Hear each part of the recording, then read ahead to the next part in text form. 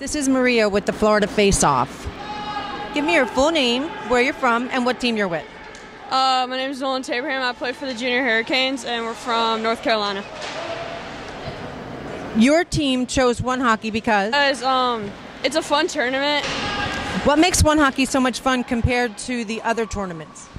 We get to get interviewed. It's a fun tournament overall. What makes OneHockey so much fun to play in? Because all the supporters and people that come out, it's fun to play in. What would you say to a player who is going to attend OneHockey?